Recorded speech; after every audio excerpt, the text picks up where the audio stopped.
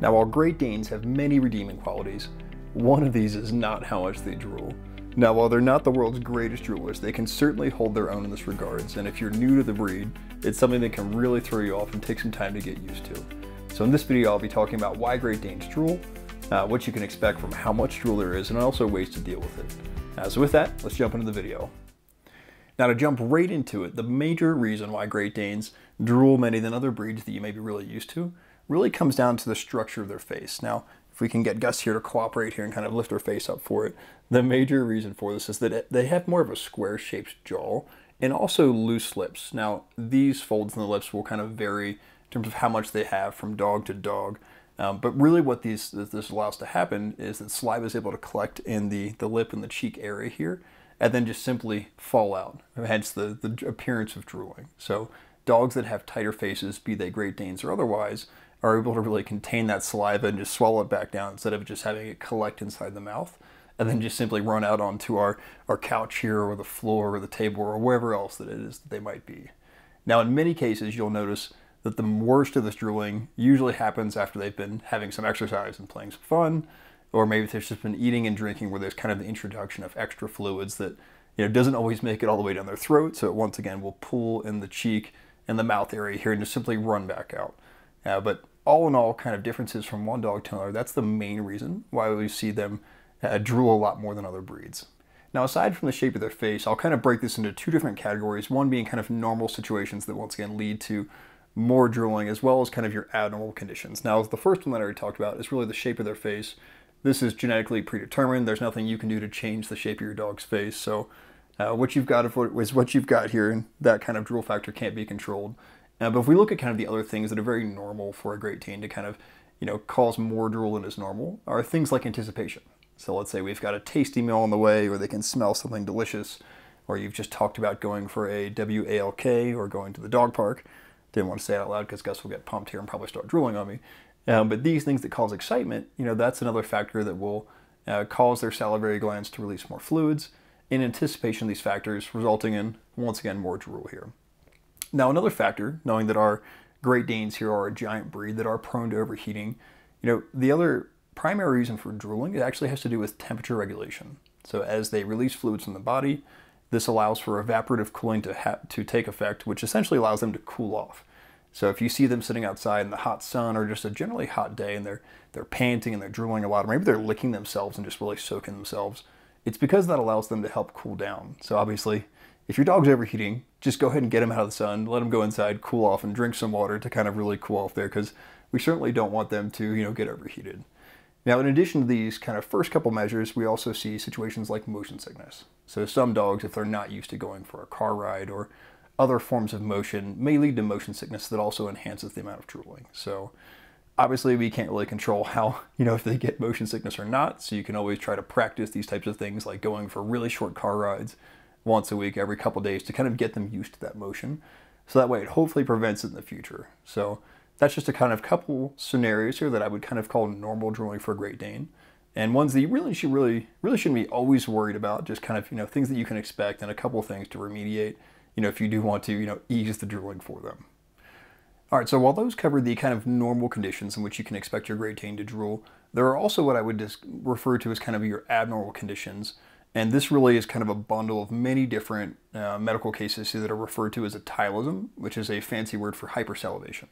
So you can think of this as, if you were to kind of take a baseline of how much your dog drools on an average day, if all of a sudden they were drooling 2 or 3 or 4 times as much, just way, way more than normal, that would be a case of hypersalivation, which could indicate that they have some kind of oral disease, some kind of neurological disease. There's really a huge laundry list of things that could be at play here that would be kind of the causative factor for why your Great Dane is drooling so much more than they previously used to.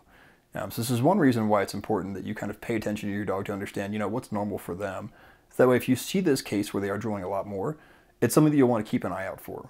Now, in addition to looking out for a lot more drool, some other kind of factors that might also occur at the same time would be if they just suddenly had a loss of appetite, they were really having just different behaviors that they didn't usually do, or perhaps when they are eating, if they're only eating with one side of the mouth, or if they were regurgitating or vomiting their food, they're just even pulling at their face. These types of things in combination, with this excess drooling could be a sign that there's one of these larger factors at play. And that would be a great indicator that you should probably take your Great Dane into the veterinarian to kind of have them inspected and try to figure out what's going on. Once again, there's so many different things that really could feed into these types of medical conditions that it's really impossible to pinpoint from home. So it's better just to keep a watchful eye out. And if you see the drool really just go through the roof here, so to speak, and these other types of scenarios or changes in behavior, that's a good sign that there's something probably wrong. And it's better just to go ahead and take them in at that point. Now, when it comes to how much you can expect your Great Dane to drool, this honestly is going to vary dog by dog. The one thing that I've kind of alluded to previously is that, Great Danes that have a little bit tighter faces in terms of a little bit less cheek there, they're going to have the ability to kind of swallow more of the saliva that is naturally produced and therefore have less of it run out of their mouth. So it's just a genetic factor when you kind of look at a Great Dane that those with tighter faces may drool less than others.